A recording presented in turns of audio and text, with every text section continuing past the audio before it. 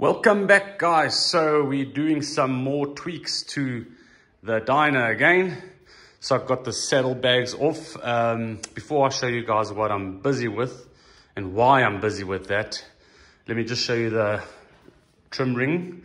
I got that powder coated, came out pretty awesome. If you guys don't remember in the last video, if you saw it, you would have seen this was all scratched up.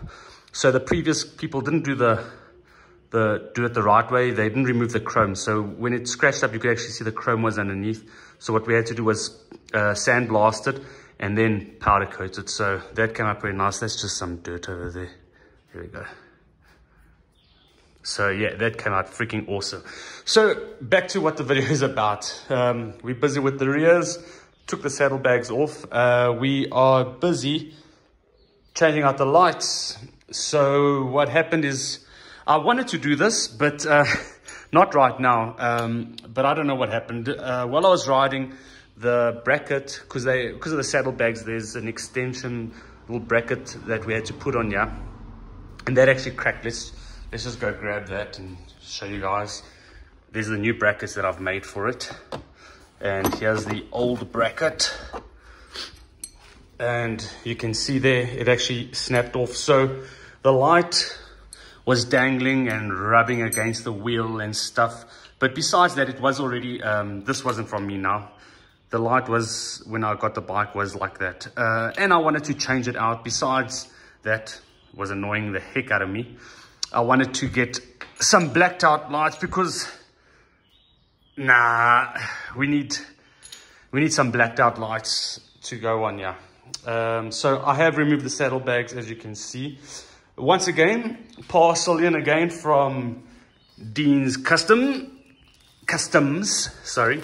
I don't know if I'm gonna be able to do this one-handed. Okay, no, you know what? Let me quickly take out the bubble wrap and then we'll open the box together. All right, so there's all the bubble wrap. One thing that I like about Dean's Customs is they really go and package their stuff well so things don't get damaged during transport. Okay, let's open up this sucker. Have a look inside, please. Okay, let's get one of these guys out of here. Yeah, let's do this so we don't scratch her up. There we go. Damn, that's nice. Compared to that, that's gonna look sick. Let's do a quick looky. Oh yes, please. Thank you very much, sir. Now these are a 2-in-1, so they do have your running lights, so the red running lights. They got brake lights and indicator lights all built in. Man, perfect, perfect. Now this is gonna look awesome. So I'm gonna try and get this on, and hopefully in this video, I want to get it on in this video. We will get on in this video. Let's stick these guys on and see what it looks like with these new rear lights on. I'll see you guys in a moment. So we're busy still with installation, but I just put it on up quickly just to check how it's gonna look.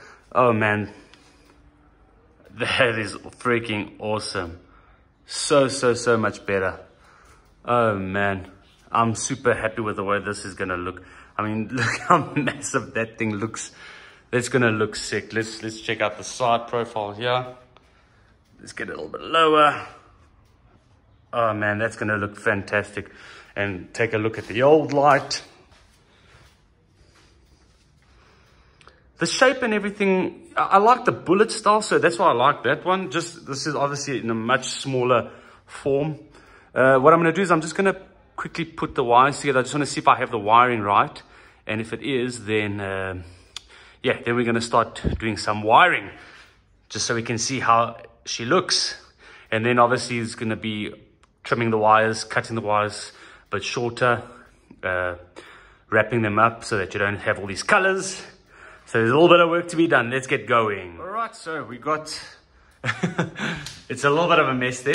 We just want to test it out, make sure that it's all working the way it's supposed to be working.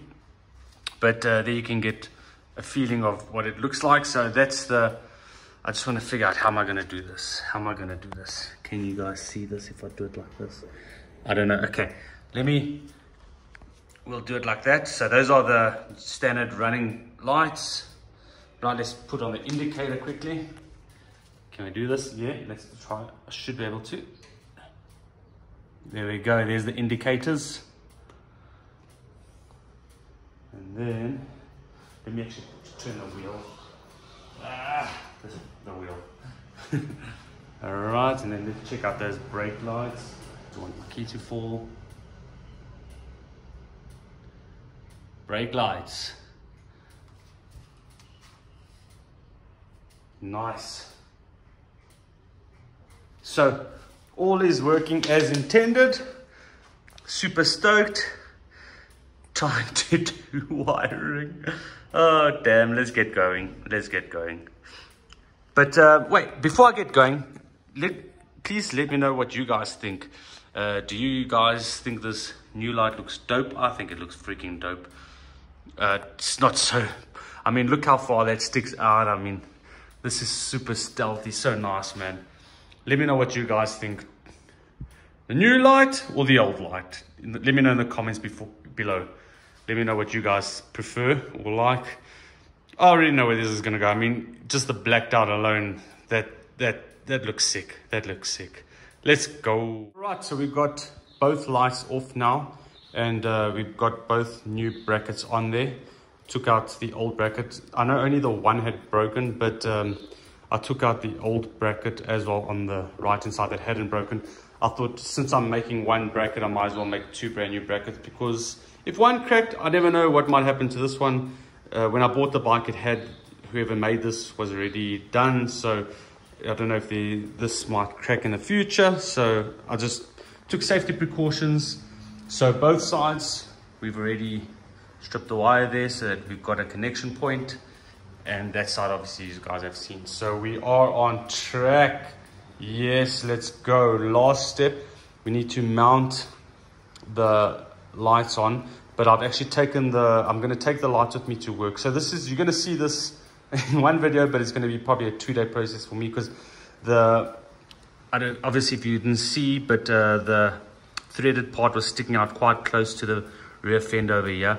And I didn't like that, so I want to cut it slightly a bit shorter, the threaded part, so that we don't have it so far out. It'll still be long enough, but yeah, I just don't want it to be anywhere close to that fender and scratch it up. So yeah, let's go. Next step, carry on. And we are done finally with the street bob. So I'm pretty stoked with the way that those rear lights came out. Man, these things look good. So I've removed the bags for now, the side bags, but I'll probably land up putting them back on. They do come in handy. So just for a change up, I just left them off for now. But I think they look super sick with the new rear indicator lights. Let's put on the hazard so you guys can check the lights out. There we go.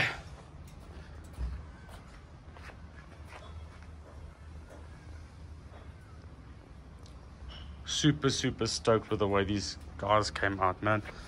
I think they look freaking epic.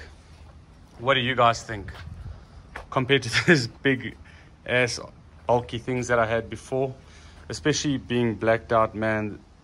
I think they look super dope. So much more streamlined, man. The Harley is looking freaking epic. Did you guys see the Daymaker video that I put up not too long ago?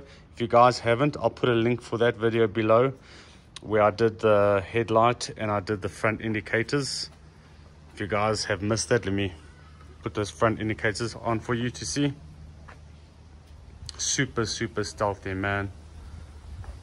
Alright guys, I think that's it for this video.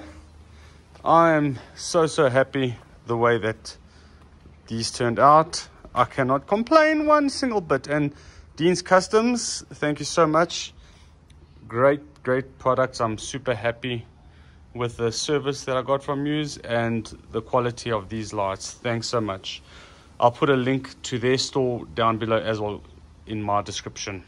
Guys, that's it from me, the Urban Man, signing out. See you in the next one. Cheers for now.